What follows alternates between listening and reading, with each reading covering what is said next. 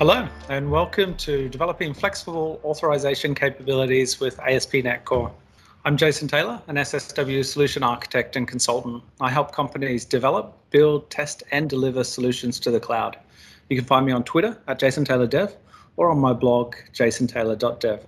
I got to say, wow, we're here live tonight with a live audience, and it's been a long time since I've presented live. It's probably since 2019, end of 2019, that I've stood in front of a camera. And for all of those years, I've been sitting in my desk, in my comfortable chair, in my nice warm room. And it's great to be on stage again, but boy, after a couple of years, you sure get used to that. So tonight, we're here to talk about authorization, but before we get started, I just wanted to mention that SSW have a cool new app. It's the SSW Rewards app, and you can search for it in the App Store and download it. You can, at the end of this presentation, I'll share a QR code with you. You can scan that QR code to earn points and claim prizes. It's good fun. You should check it out. Right, this talk tonight will cover authorization with ASP.NET Core, authorization in Blazor WebAssembly. I've got a sample app that's being built in Blazor WebAssembly with an ASP.NET Core backend.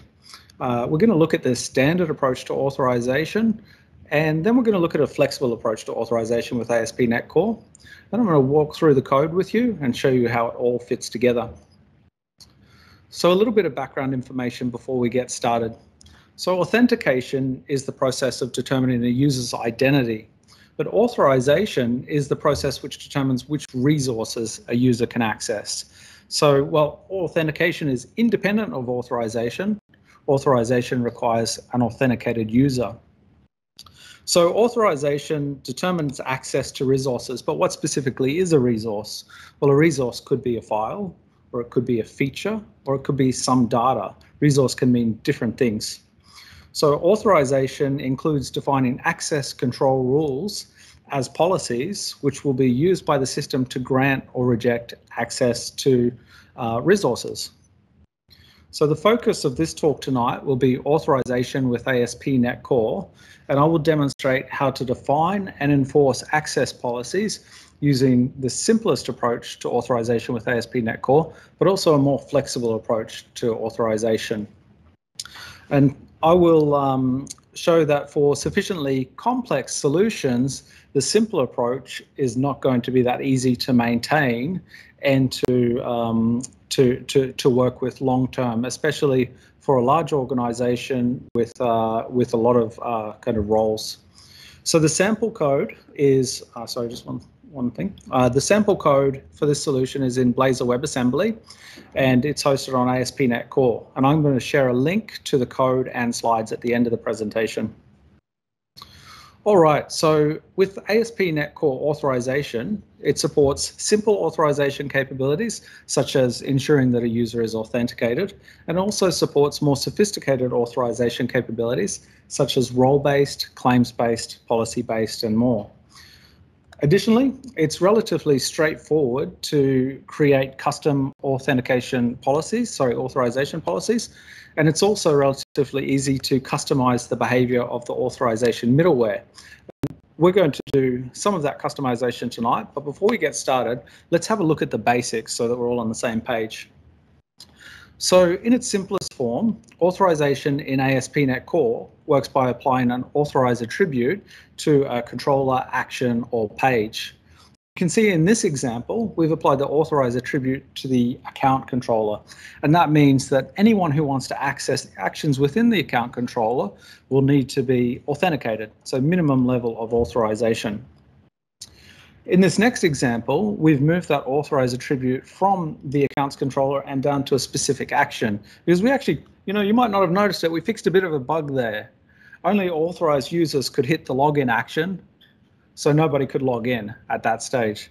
So we've shifted that down there. So now with this kind of strategy, the authorize attribute is on logout. So you have to be an authenticated user to log out, and then the login action is available to anonymous users. Another way of doing that is to put the authorize attribute on the controller and then using the allow anonymous attribute on the login action. And that'll achieve the same thing. So it just depends on how you want to work with it and what makes sense and the number of actions that you have as to how you use that. So in the next example, we can talk about ASP.NET Core and how it supports role-based authorization, again, using the authorize attribute. So in this example, the authorize attribute has been applied to the administrator controller, and access has been restricted to users who have been authenticated and who belong to the role administrators. Therefore, access in the controller requires an authenticated user in the administrator role. All right, and here we have the same authorize attribute, but we've added one more role to it. So we have the accounts role. So that means that it requires an authenticated user who's a member of the accounts role or the administrator's role. It doesn't have to be both, so just one role will suffice. And next up, we have two authorized attributes, both specifying one role. And this means that the user now must be a member of both the administrator's role and the accounts role in order to gain access to the actions within this controller. So you can see you can combine and compose these attributes to specify the requirements that you want to convey. Now, if I had, let's say, administrators and power users in the first line, then the authorization policy would change. It would be, first you have to be a member of administrators or power users and also a member of accounts. Okay, so we can set this up in a fairly effective way. So next up, we have policy-based authorization with ASP.NET Core, again, using the authorize attribute. In this example, we have specified that the policy to be enforced is the employees only policy, and that means that an authenticated user must meet the requirements of the employees only policy. We haven't specified the requirements here, we do that elsewhere. So looking at this, the most simplest way to create a custom policy is to build and add and register the policy when registering the authorization service. So in this example, the employees only policy has a single requirement. It simply requires that the authenticated user have a claim employee number, and it doesn't matter what the value is, just that they have that claim. All right, now we're going to talk about authorization in Blazor WebAssembly. So as I said, the sample code tonight will be Blazor WebAssembly, so it's good to get started here. It has similar authorization capabilities as ASP.NET Core, because of course Blazor WebAssembly is an ASP.NET Core technology. And so you still gain access to the authorize attribute, but there's also some components that you can leverage for building out your views. So you have the capability to assess simple authorization rules and allow authenticated users. You can write your authorization based on roles, claims, policies as per ASP.NET Core. You can use the authorized view, which allows you to set up rendering of partial UI elements based on the results of some authorization check. And the same thing with the authorized route view, you can restrict access to specific resources. So having said that, it's important to remember that with Blazor WebAssembly, these checks are only for the UI or the user experience. It provides a good user experience. They can't really be enforced because the code, as with all single-page applications, is sitting on the client's computer, and they can easily bypass those checks. So we need to remember to enforce all of this in the back end as well. Let's take a look at some quick examples with Blazor WebAssembly now. So with Blazor WebAssembly, the same authorized attribute can be applied to a routable page. So in this example, we've applied just the attribute authorized, which means to access this home page, you have to be an authenticated user. In this next example, we've applied the authorized attribute and we've specified certain roles. So the roles for this access is administrators or accounts. And as before, that means you need to be a member of either the administrators or the accounts role to access the counter page. And next we have the user page where we've specified a policy. So to access the users page, you must adhere to the requirements of the employees only policy, which as we saw, just has one requirement, and that is you must have an employee number claim. All right, so next we have the authorized view component, which allows us to selectively display content. In this example, this is a nav menu. We can see that any authenticated user can see the home link in the nav menu. For the counter link, it requires that you're either in the role of administrators and accounts. And for the users link, it requires that you meet the requirements of the employees only policy. So you can see what we did for each routable page, we also had to do in the nav menu.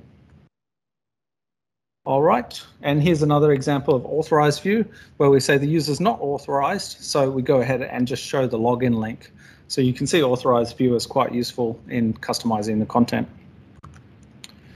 Okay, so now I want to do a quick demonstration, and in this demo we're going to do something fairly simple. We're going to add a new role to the system using using the basic approach to authorization with ASP.NET Core. And so the role that we're going to add is an auditor role. We have some auditors joining the company and they want to review the application, and so we've got to get them set up. So let's have a look here. So I've got my app here. I'm just going to start it up so we can have a look at the basic functionality before we go ahead and add the auditor role.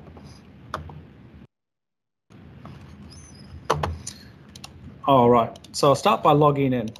Now I've created some basic accounts for this app, and you'll be able to use the same accounts when you get access to the source code. So I've got an auditor account, but they don't have access to anything currently. So the system is set up. It's using role-based authorization, and everything's nice and secure. So if I log back out and log in as the admin, we should be able to see the functionality. Okay, so the admin has access to the home page, the counter page, the fetch page, the ability to view users and to edit users. So we can edit the auditor user and we can assign them to one or more roles. We won't do that yet because there's not a role really suitable for them. We're going to create one. I've also created this little claims page, which you can see exposes the role, one or more, through individual role claims. Okay, so we've got some documentation as well, because we're using role-based authorization, right? It's kind of hard to know who has access to what. So I've created a nice little markdown page because it's good to program in markdown. And we can see here the permissions that everyone has. And we have to keep this up to date. We have to keep this up to date and in line with the source code. Otherwise, you know, in 6 months' time, as this application grows and evolves and organizations restructure and new roles are created and destroyed, we won't know who has access to what. So this is really our only way of keeping track of that. So we're going to have to come in here and add a new auditor's role and decide what permissions they have. But for now, let's give them the access to count things. They can count things like the accounts department, check the forecasts like the operations people before they go on site, and let's see, maybe view users as well. So we'll just give them a few permissions. So to do that, we'll come back to the documentation. We'll do that later. We need to start by adding a new role. And I've got a nice little DB initializer to do that. There's the default password for all newly created users. So we'll go ahead and create a constant to represent our role. You can press Control D. And this is my favorite shortcut, Shift Alt Dot. And then auditors. There we go. And now we'll come down here. We'll duplicate this one. Let's make that a bit bigger. There we go. Duplicate this one and make this the new auditor's role. Okay, try again. So, okay, and that's about it. That's all we need to do right there. So this initializer is going to run on startup, and it'll pop that new auditor's role in for us. But of course, the role's not going to have access to anything. We need to go and update our authorized attributes and our authorized view and make sure that the auditor is actually going to see things. So let's go and do that now. Where should we start? We'll start on the Blazor front end.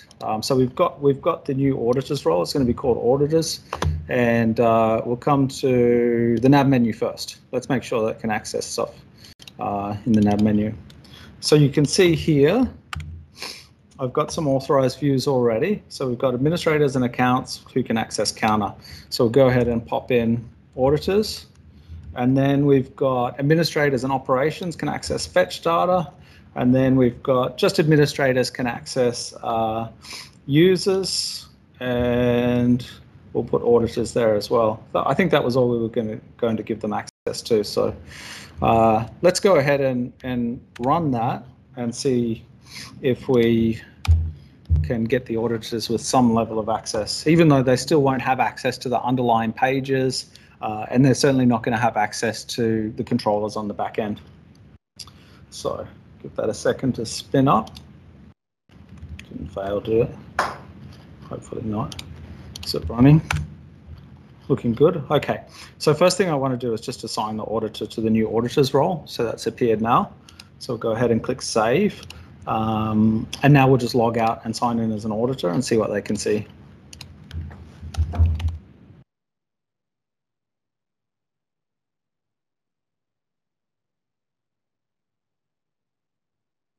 There we go.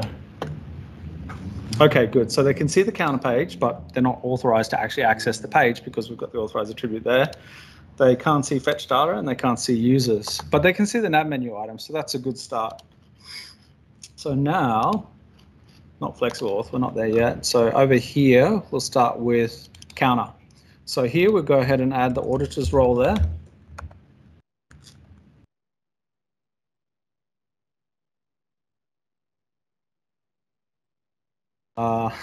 And here we'll go fetch data. And here we will, don't do that. We'll go into users and index and pop it there. So now we'll do hot reload, which will probably tell me it just needs to do a full rebuild and restart everything, which is fine. We'll do that. Give me a sec. I think it's good to go. There we go. Okay, so what have we got? We've got the home page. We've got the counter page. That's now working.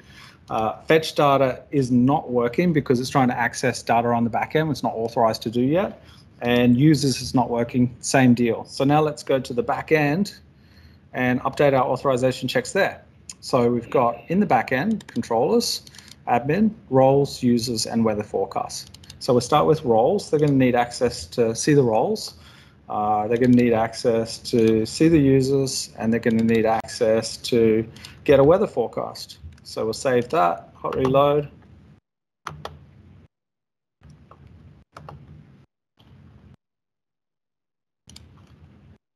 Okay, good. So now they've got access to counter, access to fetch data, access to users. Gee, can it get any easier than that? That was pretty nice. All right, let's continue. And so what did we do? To add a single role to an existing system with a simple set of features required code changes. It required testing. We didn't do that, but I'm sure we'll get to it soon. We needed to build. We didn't deploy it yet, but we will have to do a deployment to production so that users can start using this role. We've got some documentation. We're going to update that soon too, hopefully, and probably some bug fixes. Right? It's a lot of hard work just to bring in a simple role, and we weren't even building a new feature. We just wanted to add a role. So that's the standard approach. Yes, of course. So is this the EF core seeding in the behind the scenes when you had a role or not? Yes, EF core is seeding in the backend. So let me show you that. So with this basic auth that's happening, this solution, we've got a DB initializer, and it runs when the application starts, which, as we all know, should only be used for development purposes, which this is. And so you can see here, it's got this run async method. The first thing it will do is create the database if it doesn't exist, update it to the latest migrations. Then it will create some roles. Don't really care whether they exist or not because identity is nice enough just not to recreate them for us if they already exist. Then we do the same thing with an admin user, and we do the same thing with an auditor user, then we simply save our changes. So when we run the application, we can be assured that the state is going to be ready for us. And if you'd like to learn more about database initialization, you can actually check out my blog. I try to blog once a week. I've blogged once in the last 3 years, I think. And it was this year. And it's on EF core initialization. So you might like to check that out. It's related to this. So, all right. I'm going to blog every week from now, though. So we'll see. Okay, so we're looking at, let's see. flexible authorization with ASP.NET Core. So for a simple application with a small user base, anything more than that's probably overkill. If you only have 2 roles, such as administrators and users, anything more might be a bit too much. But for most production applications, especially if it's in a large organization, a flexible approach will be essential, an approach that will help us to isolate organizational changes from application code base. So let me just check this. All right. So what do we want in a flexible approach to authorization? Well, I want to easily add new roles and configure access control. That needs to be simple. I need to be able to easily reconfigure access control for existing roles. That's a kind of a small thing, right? I want to remove roles without impacting existing access control checks. Okay, roles should not be tied to the code. And I want to easily view the access control policies. I've got a markdown file for that at the moment, which, as we know, is already out of date. But we want to make all of this easy. So I want to support all of these things as part of standard application features. I don't want to have to do any of this in code. So let's have a look at what it would look like if we wanted to add a new auditor role in an application that does kind of adhere to these flexible authorization practices. So we can go ahead and close this basic one. Don't do that. I'm just going to click here. And we'll fire up, I think that's good. And we'll fire up this flexible auth one. Running here. And so I've tried to, this application is as close to the basic auth one as possible in terms of functionality. Just all of the things that we need to make it as flexible as possible. Let's have a look. Okay. Give it a second. Let's see if it's crashed or something weird. I don't think so. There we go. Log in. So we've got the same accounts available here. The DB initializer is fairly similar. Password 1, 2, 3. Okay. So we have all of the same features, but we've also got roles. So we can add and remove and edit roles as necessary. And we also have access control. Looks pretty similar to the documentation, right? So now let's add the auditor role.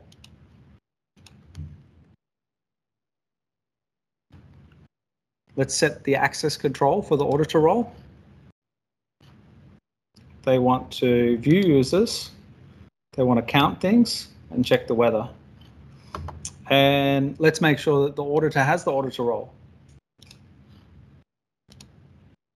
Okay, now let's log out and log back in as the auditor.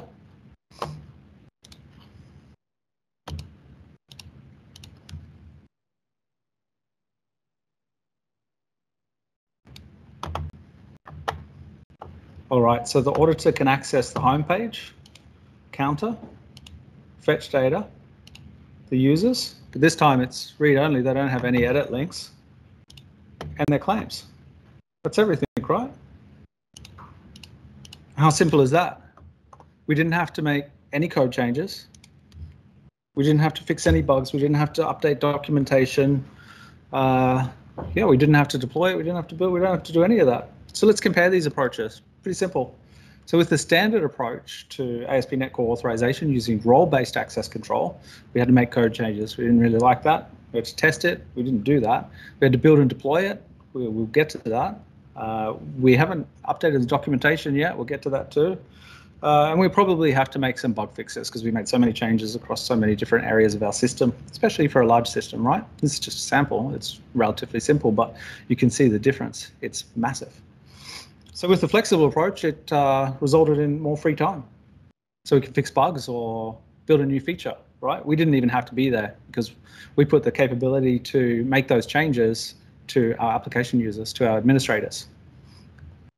All right, so now I want to show you the source code. But before we do that, I really need to set the scene. So with flexible authorization, we had permissions, and we saw those. Let's just go back there. We saw those permissions represented in our little access control page. Log in as administrator.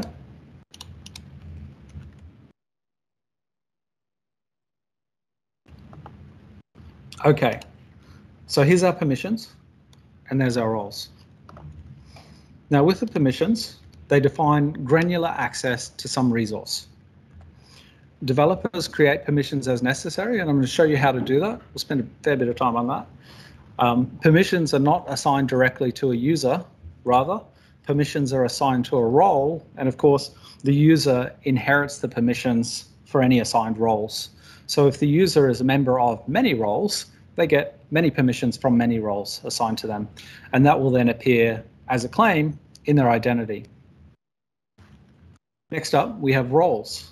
So roles define a logical grouping of users, and oftentimes it represents the organizational hierarchy. Administrators can create new roles as required.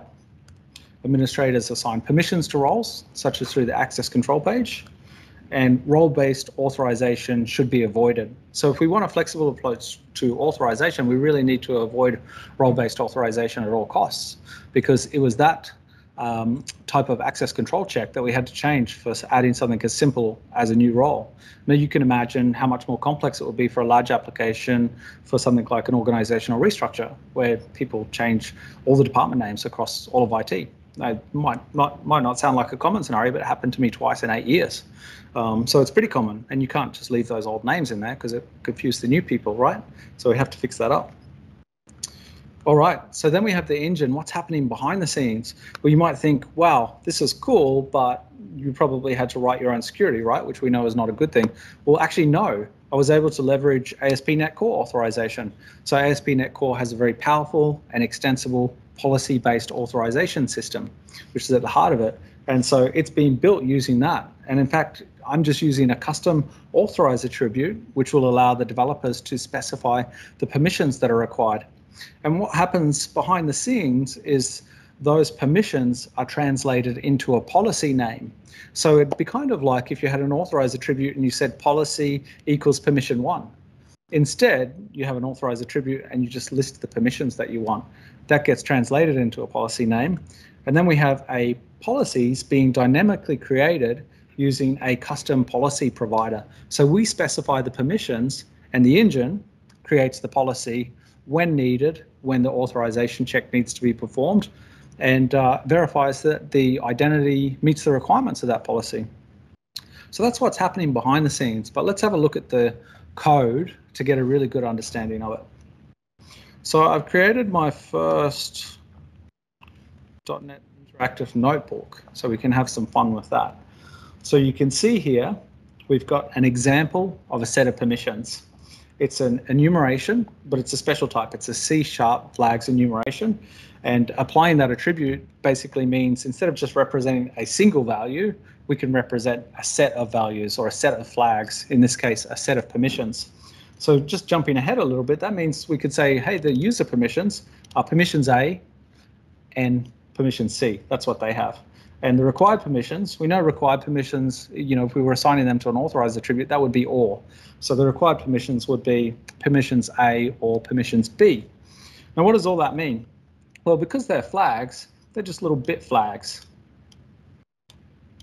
And so if we wanted to say that permissions A and permissions C are the user permissions, then that's just, I'm not going to say all the zeros, 1 plus 100 equals 101, which is equivalent to 5, right? So the value for user permissions expressed as an int is 5.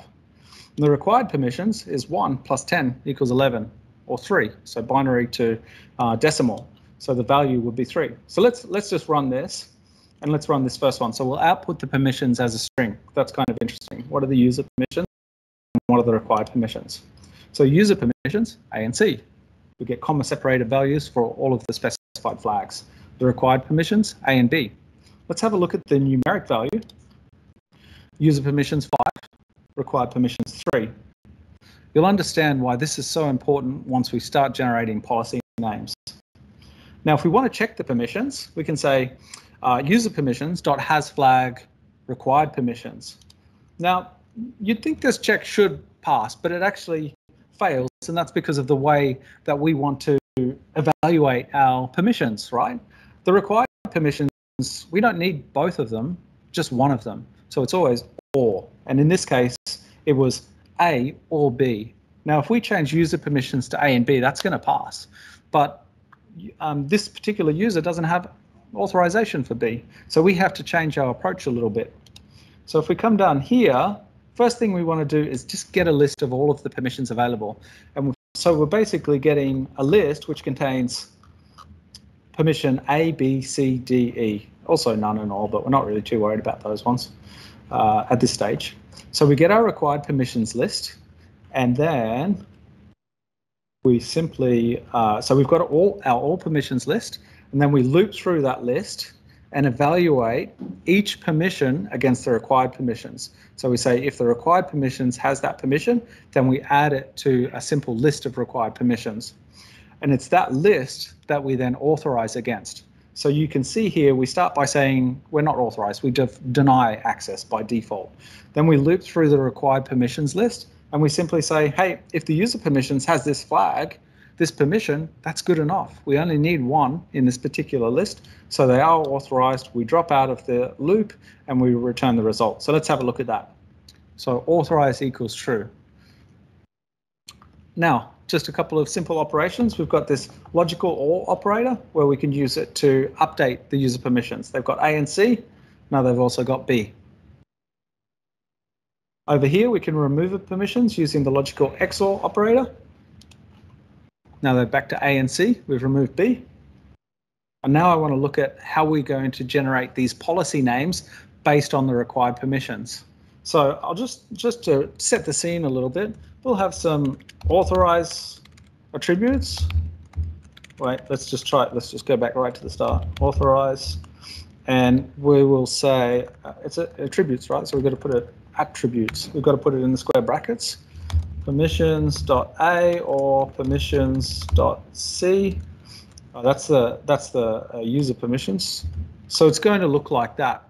And based on this, we want to generate a policy name. So we start with this policy prefix. That will be the starting part of our policy name. And then we simply convert the required permissions to an int and add that to the prefix.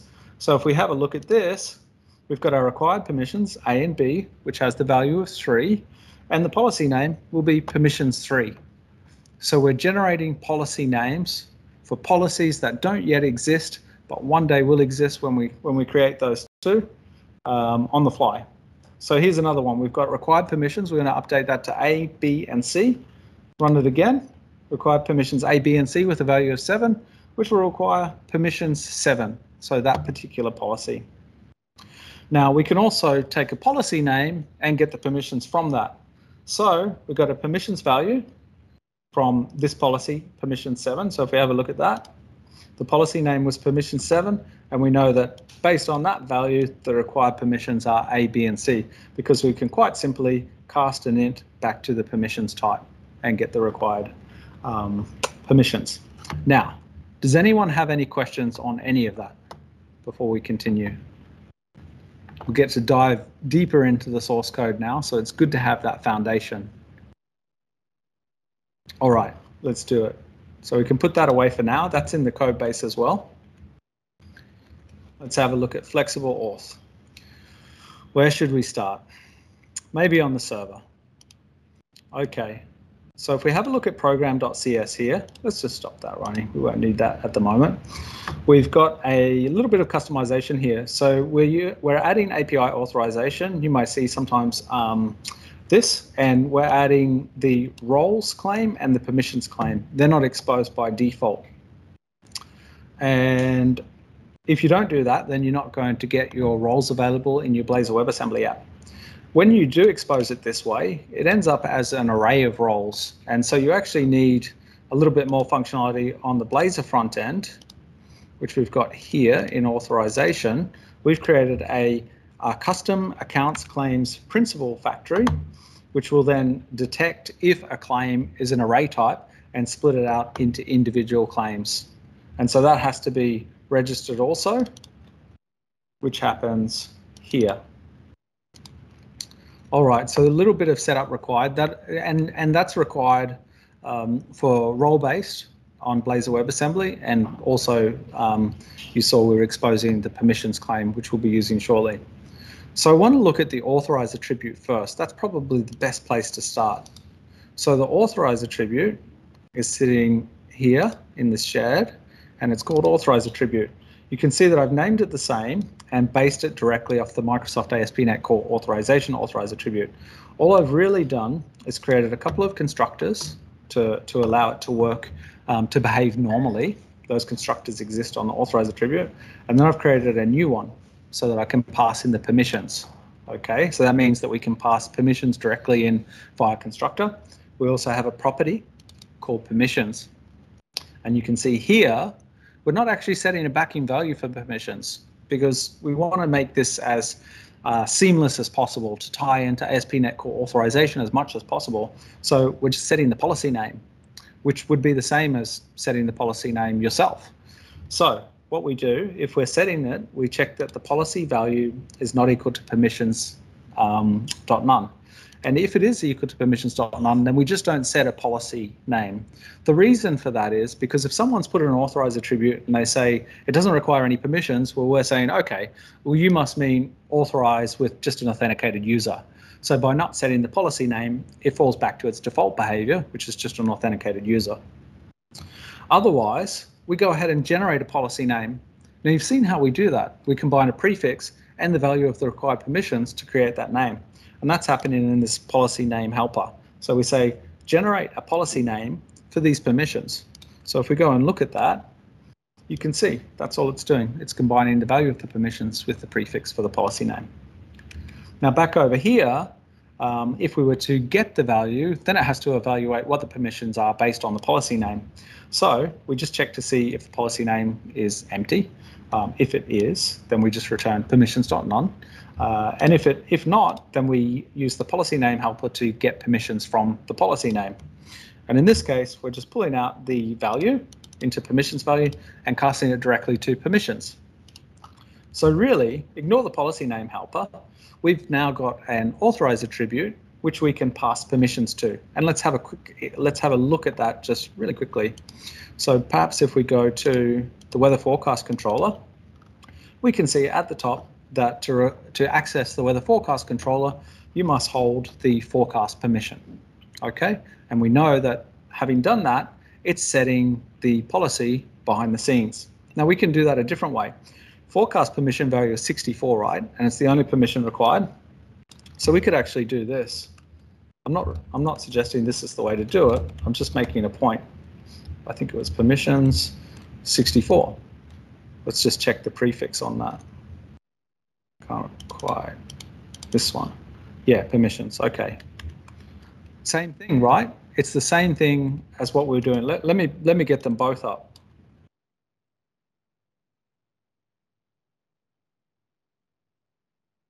Right. These two do exactly the same thing. So this one sets the forecast, sets the permission to forecast, which has a value of 64, which will behind the scenes set the policy name to permission 64. Right, so we've just made it easier to specify the policy using basic ASP.NET Core authorization functionality. So let's leave like that. So now that we have the authorize attribute, and now that we've dynamically generated a policy name, how does the policy get created? Well, it gets created automatically using this flexible authorization policy provider, which is based on the default authorization policy provider that comes with ASP.NET Core. All it does is try to use the default authorization policy provider to get the policy if it exists. And it may already exist. You know, if this particular policy has already been generated, we're not going to generate a second time. We'll just generate it the first time it's required. So you can see here, we check to see if it's null. And if it is null, then we check with the policy name helper, is it a valid policy name, right? So does it start with the prefix? Does it have an int value, that sort of thing? And if it is, then we simply get the permissions value from that policy name. And we build using the standard authorization policy builder, we build a new policy to specify those permissions as a requirement of that policy. So now ASP.NET Core will be able to evaluate that policy and ensure that the user has the appropriate permissions. How does it do that? Well, we also had to create a permission authorization requirement. And it is derived, it implements the authorization requirement interface and simply allows us to pass in the permissions value and to store that permissions value. Now, authorization requirements have handlers so that they can be evaluated. So the permission authorization handler will take a permission authorization requirement, which you can see, let's make that bigger, you can see right here, and evaluate it. And this is what you saw before when we were looking at the notebook. So first thing it does is to make sure that it has a permissions claim. If it doesn't, we're done. And that means that this requirement will not be satisfied and authorization will fail. If it does have a claim, then we make sure that it's a value that we can use so that it's an int. If not, we bail. Otherwise, we get all of the permissions and we build a list of the required permissions, because remember, we don't have to satisfy all of the permissions, just one. So we build that list in the same way that we did before, and then once we've got the required permissions as a list, we can then go and assess the user's permissions against the required permissions. So you can see here, we loop through, and if the user has one of those permissions, it will immediately succeed and return, and that's it. So let's see, we have an authorize attribute, which allows you to set some permissions. Those permissions are translated into a policy name. When ASP.NET Core tries to authorize that request, it will then use the default, the flexible authorization policy builder, where is it? To create that policy as required, it will specify the requirement, permission authorization requirement, with the necessary permissions, which will then use the handler to evaluate if the identity or the user meets the requirements of that policy. All right, any questions at that stage? No problem. Let's see what else we have. So we have some custom claim types. That's just a constant for us to use. We've got a nice authorization service extension. So if you do need to do some authorization checks in procedural code, one of the ways to do that is to inject an authorization service, and you can call one of the many authorize async methods to check particular authorization requirements. So in this case, I've just created an additional method which will actually, given a user and a set of permissions, go ahead and generate the necessary policy name and pass that through to ASP.NET Core Authorization to do its work. And of course, it's going to then use the policy builder to build that policy if it hasn't already and assess the requirements. All right, we've looked at that one. We've looked at this one. Permissions provider is just a way of getting a list of all permissions that exist in the permissions enum. And the policy name helper just has a couple of helper methods. Here's valid policy name, generate policy name for a set of permissions, and get permissions from a policy name. All right, so let's have a look at what else can we see. Let's have a look at how it's used. All right, so in the access control controller, we have permissions defined as configure access control. We don't have any roles defined anywhere. So we know that the authorization strategy for this particular controller says that a user must have the permission configure access control to access anything in this controller, to access get configuration or to update the configuration. Roles controller, we have view roles on the get method, and we have manage roles on the post method. And this is a much more finer grained approach than we could have had with a role-based authorization approach. Users controller, we have view users and manage users for get users, and just view users for get user. Depending on what strategy you're using, you'll tailor that approach. Here we have manage users to update a user. There we go. Weather forecast controller we also already saw. Permissions.forecast. Now, one thing I didn't show you is how we wire up those requirements, the permissions requirement and the policy builder, and that happens here. So you can see here we register the permission authorization handler as an authorization handler, and we register the policy builder as a policy builder. Now, what happens when we get to the front end, right? We don't have a policy generation engine on the front end. On Blazor WebAssembly, we don't have these authorization handlers, or do we? We do, because it's Blazor WebAssembly. It's ASP.NET Core. We've got C# running in the browser now. So yeah, we're wiring up the authorization handlers and the policy builder, and we can assess those same authorization requirements on the front end. Keeping in mind, it's just to provide the best user experience possible, because they can all be bypassed, but it's useful to have on the front end. So if we look at how we're using this on the front end, let's start with the nav menu. So the nav menu is here. And so you can see I have a custom component called flexible authorized view. Before we were just looking at authorized view. This one's a little bit fancier. So it's right here.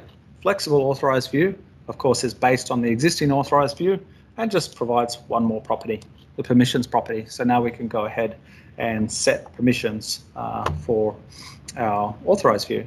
And we can use it in the same way that we would use the standard authorized view. So I specify flexible authorized view, and this requires permissions of counter.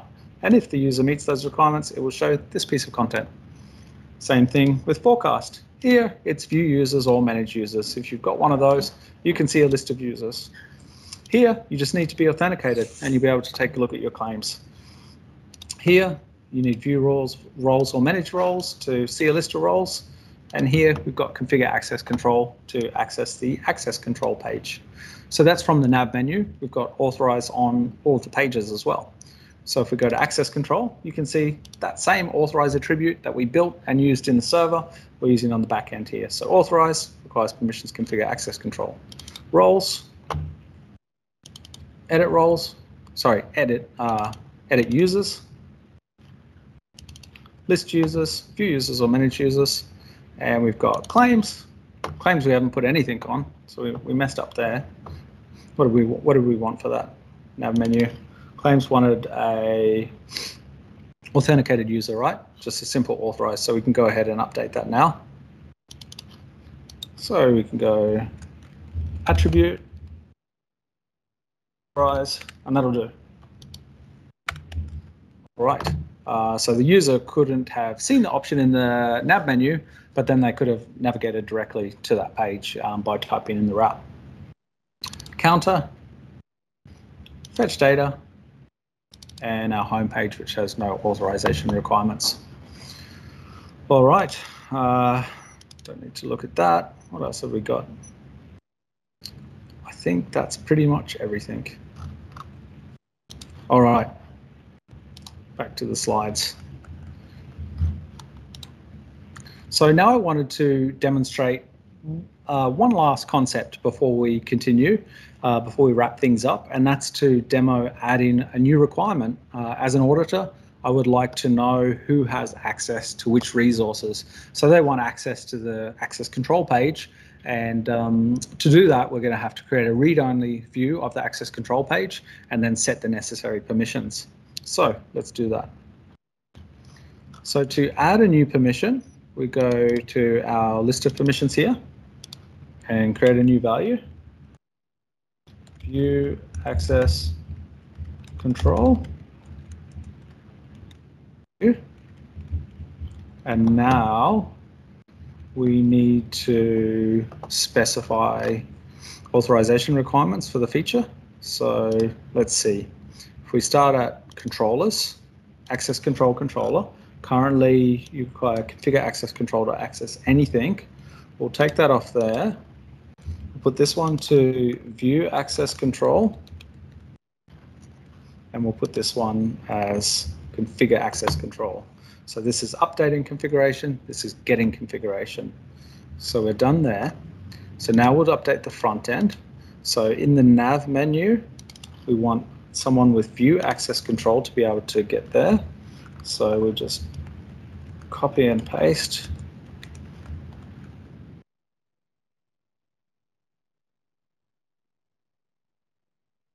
Go. Probably need that again. Okay, so they can see the item in the nav menu. Now we need to ensure that they can actually access the page. So we'll update the authorize attribute here.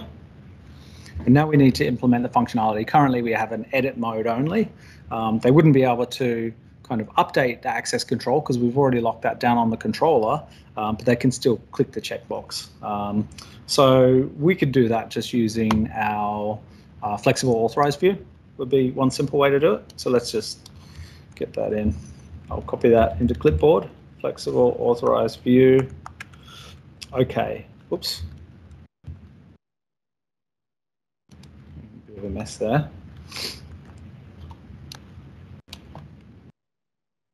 And we can say permissions equals, whoops, permissions dot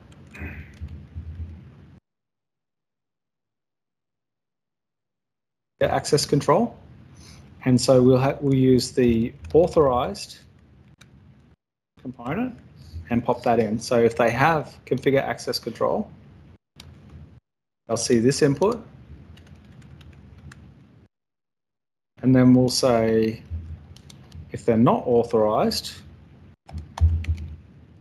don't have access control, and we'll display this input, and we'll get rid of that, and we'll just say it's disabled. Okay, so we've implemented our new feature, which is a read-only view of the access control page. We've also created an associated permission, and so that we can secure that with the right authorization requirements. So if I did everything right, we should be good to go. So I'll run that. What's happening behind the scenes now is the DB initializer is running, and it's checking to make sure that the administrator has all permissions, and it will assign that new permission automatically to the administrator. So we'll start by logging in.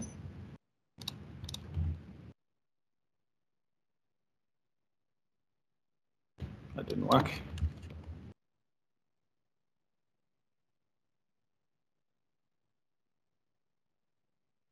I didn't type that password in wrong once tonight, which is amazing.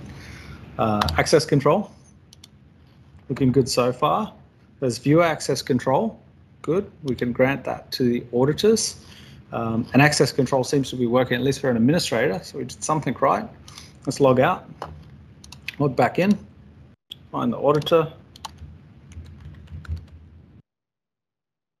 in, and they can see access control now. They can go to it, they can't change anything, so job done. All right.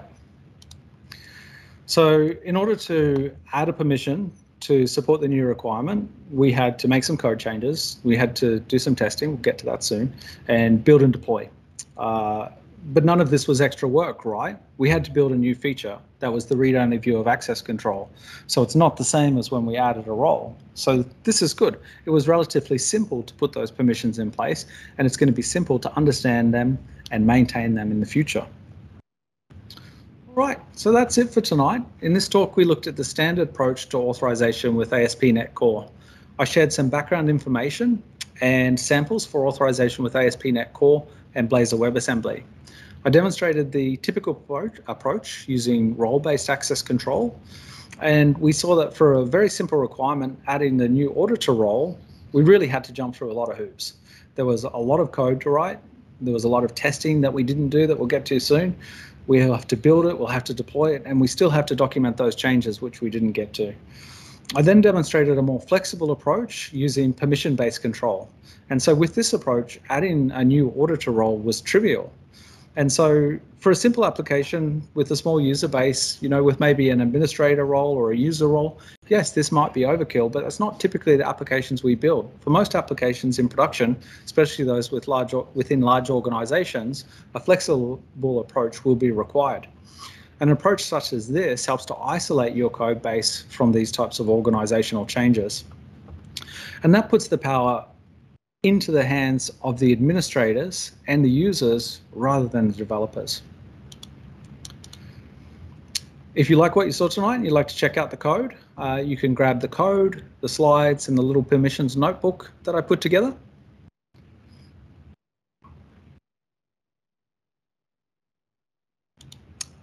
And as promised, here's the QR code. So if you scan it, you can collect some points and earn some prizes.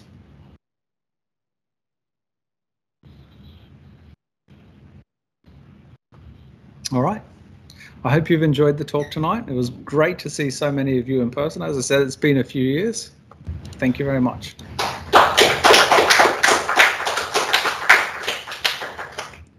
Over the questions. Sounds good. I mean, asking you questions. We can do this. So one of the questions that came up early and also reappeared was what happens if you have too many permissions? Yes, of course. So the permissions enumeration with the flags attribute that we're using is int based, and that means 32 bits. So that's a maximum of 32 permissions.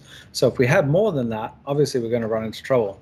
Now we can change that to a long and get 64 permissions, but that's still not a lot for a large organization, right? Which is exactly what we're talking about. So that being the case, it's not too much trouble to customize this solution to support multiple sets of permissions. You'll create multiple sets of permissions. They'll have distinct policy names being generated, and you can extend your authorization attribute to support those different types of permissions. Now, if you want a different approach that doesn't suffer from that limitation, which I think is okay, you can use a static class with constants in it. And then you can just combine the value of your claim in a different way to represent the value of the permissions that the user has, and of course the value of the required permissions. So I kind of like sticking with the flags enumeration. It might seem like a limitation, like 32, 64, it's not much, but it allows you to organize your permissions neatly so that you can conceptualize, well, this group of permissions relates to this, and this group of permissions relates to this. And I think, well, the code to set that up will be a little bit more complex. You do it once and then use the system for the next 20 years. And having put that investment in up front is going to pay off so many times. All right, so we have another question. Could it be extended to associate with data set access policy? Let's say user A wants to access user B data, and once the consent is given, user A always gets access to user B data. Okay, excellent. So using the authorization service, you saw that we already made an extension on that, and it's that service especially that allows you to do an authorization check against an identity, a specific resource, and a policy. Now, you know that the permissions checks that we're using are already policy-based. We just got there in a fancy way. So you can use the authorization checks to do your resource-based handling. Yeah, we have quite an interesting comments as well. They like the interactive notebooks. Oh, yes. It's funny because I came in this morning and I said to JK, I need a better way to explain all this permission stuff that's happening. I think I'll fire up an interactive notebook. And I had to say to him, what's it called again? And we found the extension, coded it up in that. So yeah, I think that turned out well. Yeah, and at the beginning there was a little bit confusion of why to go flexible, not necessary from the features, but why take the time to do it. I think you covered it afterwards, but maybe just quick summarize. So when to go flexible? Yeah, so the initial work more than why to go simple or flexible. The initial, okay, so to use the standard approach, role-based, everything out of the box ASP.NET Core is simple to get started, right? It's there. It's not 100% simple because you still got to find a way to get those roles across to Blazor WebAssembly, which takes a little bit of configuration. It should just be out of the box. But there's really nothing you need to do except start placing those authorized checks. With the flexible approach, yes, you have to write some code to get that up and running, or you could grab a NuGet package that does the same thing, or maybe one day I'll make this into a NuGet package. So yes, there is a little bit of an investment in startup, but we're not building it for simple or trivial applications. We're building it for applications that will manage a lot of roles, and that there is anticipated to be changes in requirements to permissions. And a few questions were there regarding Azure B2C. Yes. There's roles in there. Right. And they were kind of already came to an answer in the comments, but might be good to summarize it. Yeah. No problem. Why would you, for instance, use roles in ASP.NET Core, well, ASP.NET, rather than in Azure B2C? Yeah, that's a great question. This presentation, although I'm running ASP.NET Core Identity with Identity Server, it's not really the point. And it's not the point of where the roles or the permissions come from, because in the end, everything we were evaluating was just a claim, right? And it doesn't matter if that claim comes from Azure AD B2C, if it comes from Identity Server, it comes from somewhere else.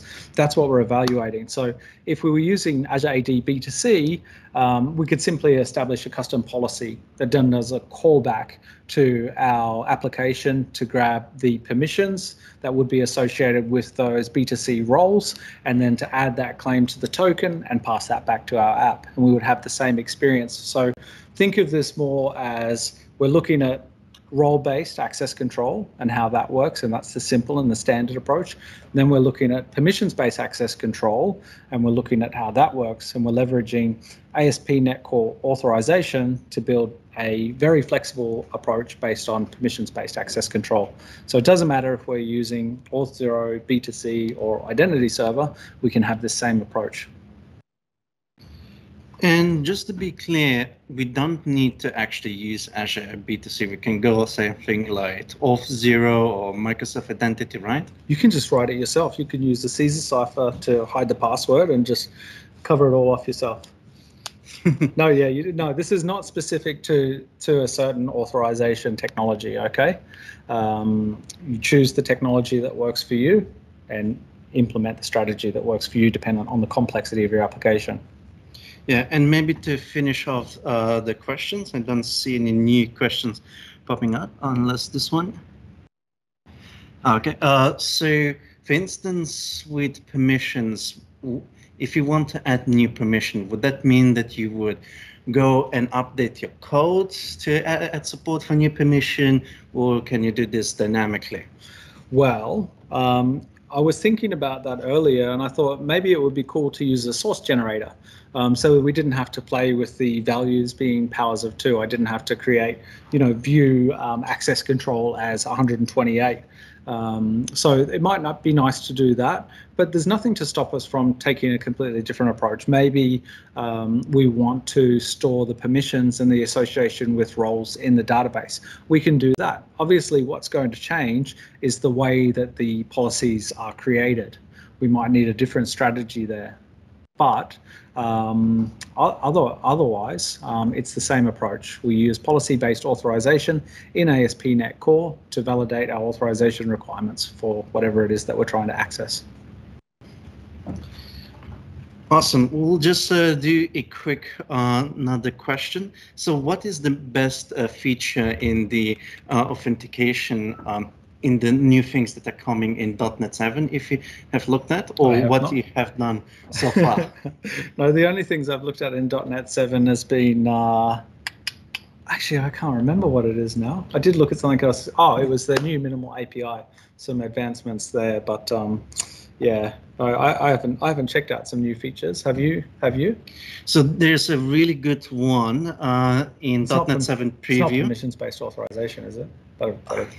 It's kind of related to authorization, authentication more. Okay. It's the rate limiter. Okay, yes. So the reason why it's connected is because what you can do is you can say a specific token can have, say, 10 requests per second. Yep. And that specific permissions. So what you can say is, if you're admin, say you can have 100 requests per second. Mm-hmm. If you're a regular user, you have 10. And if you're not authenticated, you have 0. Okay. And they literally wrote like 7 lines of code. And all of a sudden, oh, wait, we're now limiting everyone, which is like really, really awesome. Most of the limit rates were basically either on the cloud or you need to write a lot of code, lots of middleware to support it. Okay, awesome. Oh, that's good. Well, now that I've finished this presentation, I've got some time to check out and see what else is coming. Yeah, it's really awesome. And with that, I hope you enjoyed the session, the user group, and we will see you next time. Thank you for watching. See you later.